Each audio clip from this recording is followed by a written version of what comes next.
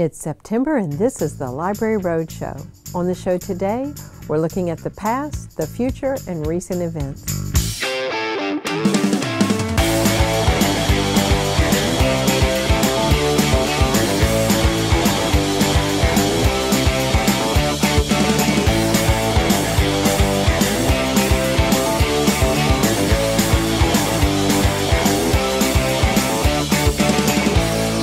Welcome to the September edition of the Library Roadshow. I'm Mary Stein, and this is a production of your East Baton Rouge Parish Library System. Now, normally I'd spend several minutes alerting you to great programs coming up this month, like the Master Gardener series for adults, or the Story Lab writing workshops for teens, or even the Metro Council Candidate Forum on September 8th at the main library. And don't get me wrong, those types of programs are still happening throughout September. But the incredible devastation caused by last month's flooding is on all our minds, and in times of crisis, your library is here for you. Through it all, the digital library stayed open for business. Most of our physical locations opened on a slightly reduced schedule as soon as the roads were cleared for travel and we had enough staff able to report to work. The Bookmobile staff has visited with flood victims in shelters and centers to bring story times as well as digital access and referral information.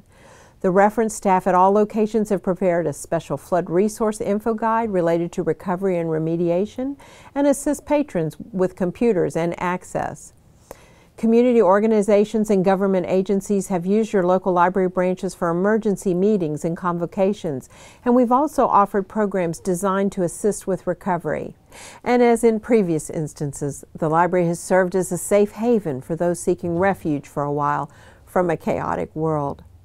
So many of you called or commented on social media to ask how the library fared, and I'm happy to report that we sustained minimal damage to all branches except for the Greenville Springs Road Regional Branch, which did flood. It remains closed for the immediate future while we clean it out and repair or replace as needed. Progress is being made steadily. Damaged books are being discarded from the lower shelves, but we do expect to be able to save most of the collection. Things could have been so much worse, so thanks for your patience and understanding as we deal with this disruption in programs and services to the Greenville Springs Road Regional Service Area. We're working very hard to get the library up and running again. Free access to books, audio, and library resources are just a few of the benefits available to you when you get a library card.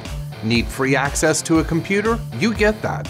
Want free access to premium digital resources like Mango Languages and lynda.com? You get that. Need to book a meeting space? You get that. Heck, you can even check out a telescope or use a digital printer with your library card. If you live in East Baton Rouge Parish, pick up your free library card from your local branch library today. Premium access to everything the library system has to offer is waiting for you.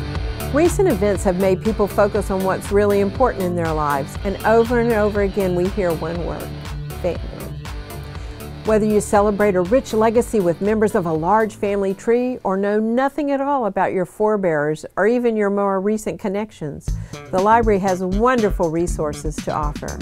Adam St. Pierre joins us now to explain in the digital download. Do you consider yourself a history buff? Want to know more about your family's history and personal story? We all know a bit about Ancestry.com and that your library has an in-the-building version, but you may not know about Heritage Quest. Heritage Quest is an Ancestry.com product that is available to you from your library and accessible anywhere. It contains several specialized collections, research tips, and U.S. maps as they've changed over the years to help your search. And one of the most popular and sought-after collections is the Periodical Source Index, or PERSI, as it's known. PERSI is a subject index to genealogical and historical societies, journals, newsletters, and magazines. Those societies actively create indexes, articles, abstracts, and facsimiles of all types of genealogical records, from court records to historical events and even family Bibles. And it's all free with just your library card. To check out Heritage Quest, head over to the digital library page at ebrpl.com. Let's shift gears and check in with Caleb Perkins reporting in from Beyond the Stacks. Your local library maintains a regular schedule of age-appropriate programming. We recently stopped by one such event at the Fairwood Branch Library in Baton Rouge. School bells are ringing, and now that school is back in session, you'll want to head to the library to get all the reading you'll need. We're here at the Fairwood Branch for a snuggly teddy bear themed story time and craft. Let's go check it out. My story time today is it's a teddy bear story craft, so I asked them to bring their favorite little stuffed animal, and I've got several stories I'm reading today. You want a teddy bear, a kitty cat, or George? What do you want? There you go. Okay, Aaliyah. I'm happy you're here. Well, the best feedback we get is from the smiles on the kids' faces, and when we're reading stories, their eyes just light up and they're really into that story. So that's what we love to see. And we also, it's funny for us, sometimes the kids just don't want to leave the library. Once upon a time, there were 3 bears who lived together in a house of their own in the woods. One of them was a little wee bear, and one was a middle-sized bear, and the other was a great big bear. They each had a bowl for their porridge. The little wee bear had a little wee bowl. The middle-sized bear had a middle-sized bowl. How do story time and craft programs better equip kids for learning at school? Well, sometimes for the little ones, this may be their first experience sitting in a group and listening to a story out loud. They also learn sharing through interactive activities and taking turns. And also the crafts will help them with their fine motor skills, gluing and cutting and coloring and things like that. Programming like this is created by staff that work with and best know the local patrons. I wondered how Judy picks the books that she plans to read at storytime events just like this one. A lot of times we choose a subject and then we choose books that go along with that subject or that theme. It also has to be age appropriate, and also it's good for a read aloud. And it also has to be books that I like and I love to read out loud. So. There you have it. The library offers a host of storytime and crafts programs for children's ages 3 to 11. Check out the monthly newsletter, The Source, for the storytime and crafts schedule, or visit us online at www.evrpl.com. Storytime isn't just good for kids academically, it's good for them recreationally too. Looking for kid-friendly activities you can enjoy with your children? Think about your local library. Back to you, Mary. Thanks, Kayla. The Children's Services staff works very hard all year long to plan programs that are fun and engaging, while at the same time have a little depth to them. Over the past few weeks, they've marshaled their efforts to provide welcoming spaces and activities for kids whose lives have been disrupted by the recent flooding. Staff are also attuned to print and online resources that are good for family time. And stay right there, because after the break, architect Kevin Harris joins me for a chat right here on the Library Roadshow. This is the story of a boy who is very sensitive to lights and sounds. So he built secret hiding places where nothing could get in. The boy didn't like looking people in the eye. It made him feel uncomfortable. One day, he found out he had something called autism. His family got him help, and slowly, he learned how to live with it better. Early intervention can make a lifetime of difference. Learn the signs at autismspeaks.org. Thousands of individuals with disabilities live in the greater Baton Rouge area. These are loving people that need extra care and support to thrive. Families Helping Families is a nonprofit organization based in Baton Rouge that exists to support individuals with disabilities in your neighborhood. Families Helping Families serve the needs of individuals with all disabilities, regardless of age, race, or ethnic origin. Our services are free thanks to donations from people like you. Please donate today. Welcome back to the September edition of the Library Roadshow. Now, generally, when the library is working with members of the Baton Rouge chapter of the American Institute of Architects, it's a wonderful time, a time of opportunity and possibilities as we plan new library spaces for our patrons. However, architects aren't just there for the good times. The historic flooding in August brings with it equally daunting cleanup, remediation, and finally rebuilding with careful planning for the future. The AIA serves as the voice of the architectural profession and the resource for its members in service to the community. And joining me today is Kevin Harris with the AIA. The AIA has put together a variety of resources and programs to help our community begin this. It's an overwhelming process, but you're there for us. We're doing what we can. I mean, ideally, architects are helping you design the future. Sometimes they can help you, like right now, work your way out of a disaster. So we put out a blog called The First 24 Hours After the Flood. Okay. And, you know, safety first. Make sure when you go back in, you know, there's no... no critters. No critters, exactly. And some of the critters are as shooken up as you would have been if you'd been in 6 feet of water or more in the house. Contact your insurance company. Record what's there, which you don't want to do. You want to immediately get in there and start fixing, but record what's there. While it's still ugly. While it's still ugly, so you can, and record it redundantly. Right? Yes. And then dry it out. Yes. Dry things out, get the carpets out, and air out the house. And the most important thing is to do all these things as soon as you can, and you will cut down on how much mold and mildew grows in the house on the parts that didn't get wet because they were just and it's the water was at the bottom, and it wicks up, and it's also in the air. So we put this blog out, and it was getting lots of hits. And it's like, wow, I wish my for new houses, my blogs would get that much attention, and it was over 110,000 hits. And we said, we're onto something here. We've got to get moving. And so that next Monday, I started calling the local architects that also do houses like I do, and asked them if they would be interested in helping out. They were resounding, absolutely, let's do it. And then so we began to, well, what sort of information do we need to get? And so I got in touch with the library and the archives, got in touch with some friends from state archives, and they were all, absolutely, let's do it. So I had venues set up at state archives and at the East Baton Rouge Parish libraries. And then I got in touch with our executive director, Kathleen Gordon, for the Baton Rouge AIA, and said, here, this is what we're doing. And she jumped on it and said, this is great. Right. She did her job wonderfully. She's pushed you out all over the region. And then she expanded it. So we've been in Zachary, we've been in Central. So you're going to be all around, but even if people can't come to any of these meetings, the blog, tell me where to find that blog. Okay, the blog right now, it's I don't know what number you have to get before they call it viral. But, okay, it's out there, But it's certainly on my website. And we're linking to it from the library's website. You guys have linked to it. State Archives has linked to it. Okay. Baton Rouge AIA has.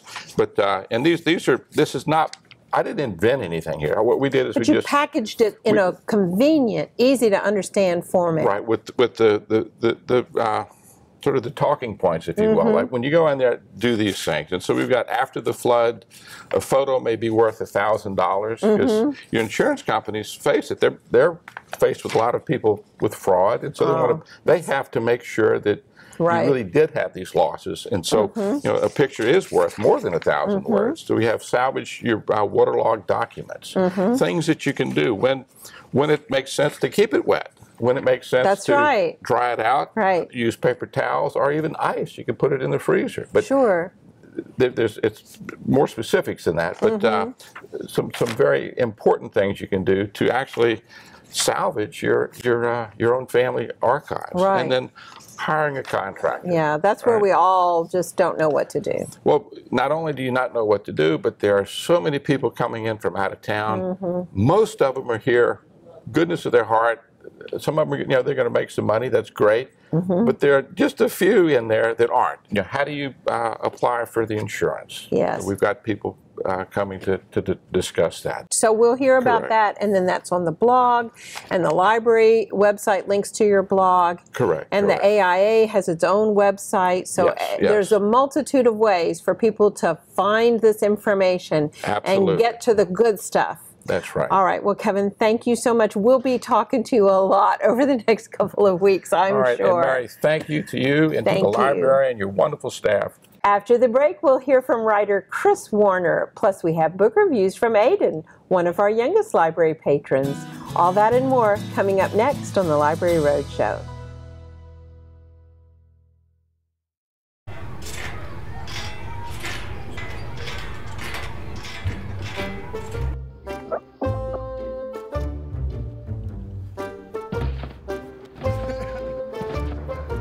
ballerina.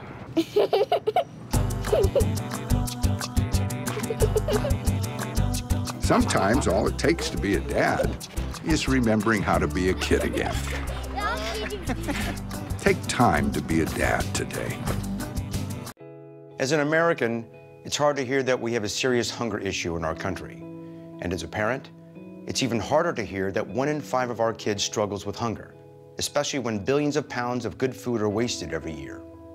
Feeding America is a nationwide network of food banks that helps provide billions of meals to families in need right in your community. Visit feedingamerica.org to support Feeding America in your local food bank. Together we can solve hunger. Together, we're feeding America. Welcome back to the September edition of the Library Roadshow. Chris Warner is a New Iberia native author who moved to the Panhandle of Florida after working on the book entitled Bushwhacked at the Flora-Bama. It's the story of America's great historic roadhouse as seen from the inside. Chris joins us by phone from Pensacola, Florida. Chris, you worked on this book with co-author Joe Gilchrist. How'd you come to write about the last great American roadhouse? I met Joe Gilchrist, the patriarch of the Flora-Bama, in 2010. In late 2009, I was speaking at the Rotary Club in Birmingham, Alabama, about a book I had written on a corporate fraud there, the Health South story. It's called The Wagon to Disaster. The Wagon to Disaster has been featured on American Greed. I was speaking to the Rotary Club in Birmingham, and I met Joe Gilchrist's brother, David, who just recently passed away. He was a banker there. And David, after my speech to the Rotary Club about the Health South scandal, approached me and said that I should entertain the idea of writing a book about his brother, Joe, who he said had lived 5 lifetimes and really needed to write his story. And that prompted me to ask, who is your brother? And he said he owns the Flora-Bama. And I had been to Flora-Bama before, but I really knew little about it. What was the most interesting character you learned about during your research of the Flora-Bama? You know, that's a really difficult question because the Flora-Bama is a menagerie of characters. It's a confluence of characters from all over the world, predominantly all over the Deep South. You know, the most interesting character, I guess, would have to be Joe Gilchrist because he created the Flora-Bama and he was the person behind it that really made it happen. So I would have to say Joe. Joe, what makes him interesting is that he doesn't think like everyone else. He certainly is always thinking outside the box. But over time, I think many people have come to understand Joe's mantra in life, which is the principal business of life is to enjoy it. The sad thing is most people never do.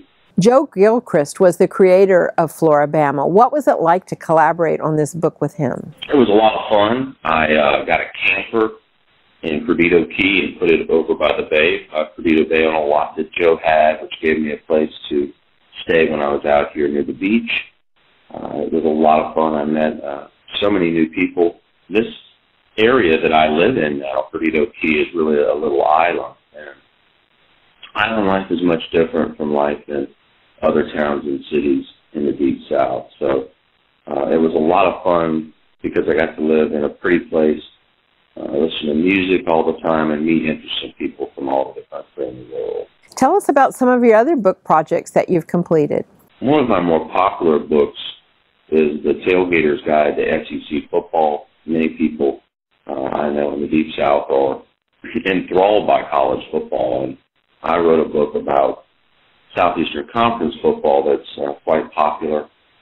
It's been featured on the History Channel on a documentary about tailgating. It's got a history of college football in the South with links to the Civil War, why we so avidly ascribe culturally to college football. That is an interesting book. Other books I have written, I mentioned the Health South book, The Wagon to Disaster, the official title of that. That is about the corporate fraud in Birmingham. I mentioned that. I have a number of other books that I've completed. The Floribama Lounge, Oyster Bar, and Gift Shop is located in Perdido Key, Florida, just a 4-hour ride from Baton Rouge. The next time you're heading east on I-10, stop in and say hello to the great people there. And you can check out the latest on Chris Warner's books at your local East Baton Rouge Parish Library. We've also checked in with Aiden, one of our younger patrons, to find out what he's reading. Hello, my name is Aiden. I am 7 years old, and my favorite book is Vampires. Vampires have long been terrifying undead creatures of the night. The story is about vampires, how you become a vampire, and how vampires suck blood and different kind of vampires. You get bitten by a vampire, and then you get all sleepy and you don't feel good. Vampires in today's book and movies are often handsome men or beautiful women. You know when you do like dress up for Halloween and you go get candy? You ever done that before? Or when you're older and you do that, what are you going to dress up as? I would probably get in my Superman suit. Who brings you to the library? My mom brings me to the library. How often does she bring you? Like a lot. I like coming to the library because you can take books to your house with the library and wherever you want, and you can get on the computer and play games. Thanks, Aiden. We like to think that we know what kids like to read, but it's great to hear it straight from the source. Stay right there. You're watching the Library Roadshow. Do you wonder how your family landed here? Do you really know your family roots? Discover more about your family history at the East Baton Rouge Parish Library Genealogy Department. East Baton Rouge Parish Library. Become a member and discover more. I guess sometimes things just happen. Devastating things. Your whole world changes in an instant. That's what happened to me the day my mother had a stroke. I'm Paul George, and I want you to spot a stroke fast. F, face drooping. A, arm weakness. S, speech difficulty. T, time to call 911. Protect the ones you love. Spot a stroke fast. My name is Melissa Easton, and I'm head of the Special Collections Department at the East Baton Rouge Parish Library, located on the second floor of the main library at Goodwood, where Baton Rouge history comes alive. Today we have a selection from the Baton Rouge Room Archives Rare Bookshelf. A Child Likes is a unique book by Baton Rouge artist and civic activist Adelaide Brent and her daughter Joanna. Published in 1971, this book is number 190 of a limited edition of 200. The original silkscreen drawings were hand-printed by Ms. Brent, Myrtle Kerr, and Bill Beatty of the Independent Blotter Press in Denham Springs. The book is a series of 38 prints designed by Adelaide, interspersed with prose written by Joanna that focuses on the magical experience of childhood. Here you can see the bold prints apropos of the early 1970s design style. Brent was director of the Louisiana Arts and Sciences Center from 1962 to 1980, and all proceeds from the publication of this book went to the museum. She was also a longtime consultant for the Gifted and Talented program of the Louisiana Department of Education. You can still find many of her works throughout Baton Rouge, including delightful murals at the Catholic Life Center and beautiful stained glass at several area churches. See this and many other artifacts of historical significance at the Baton Rouge Room Archive, located inside the Special Collections Department in the main library at Goodwood, where Baton Rouge history comes alive. You're watching the September edition of the Library Roadshow, a production of your East Baton Rouge Parish Library System. Recent events have really made people think about history and what's important to them.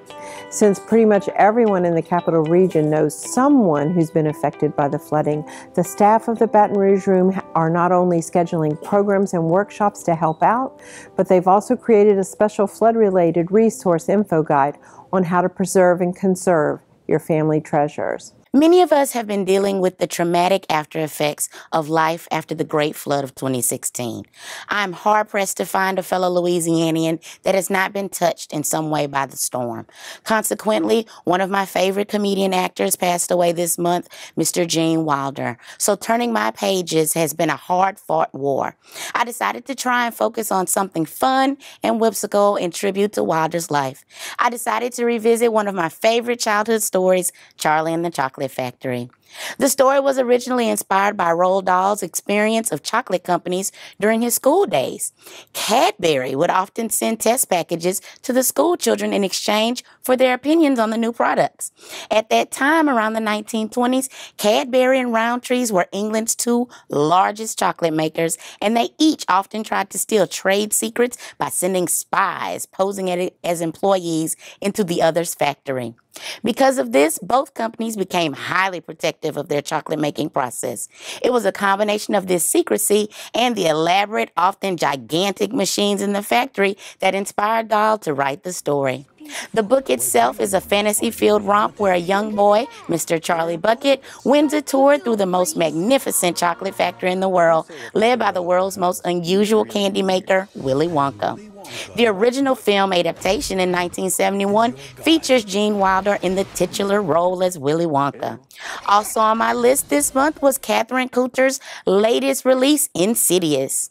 Debuting as #1 on the thriller list, Coulter continues to reign supreme with another FBI thriller. Sherlock and Savage are called in when Venus Ramison, famous 80-year-old billionaire entrepreneur, suspects that she's been poisoned by one of her family members.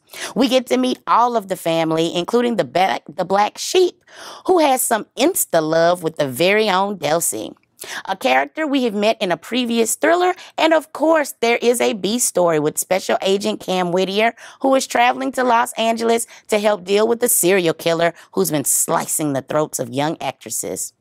I'm really hoping that we get to see more of Cam and a bit more of Coulter straying a bit from the FBI thriller formula that was starting to get a bit tedious. I'm shocked Hollywood hasn't jumped on Coulter's suspense novels yet. If I were casting this film as a movie, it would not have been rated safe for theaters. And that's how the page turns. And now for today's contest. Visit the library Facebook page at facebook.com/ebrpl and tell me, or better, show me, what book did you save from the flood? That's facebook.com/ebrpl. And while you're there, enjoy. We are not your grandfather's library anymore. What's coming up on the Library Roadshow next month? The 3rd annual Baton Rouge Mini Maker Fair takes over the main library at Goodwood on Saturday, October 8th. There is literally something for everyone to see and do, and all free, of course. Last year, people came at 10 in the morning and stayed till closing, so be sure and wear your comfortable shoes. We've got some awesome events planned next month. Tune in, I'll take you there. Coming next month, I'll share another digital resource with you. And I'll be getting ready for the Louisiana Book Festival. Thanks so much for joining us on the Library Roadshow. And remember, your East Baton Rouge Parish Library System is open 7 days a week at each and every one of our branches, plus 24/7 on the web. Check us out at ebrpl.com.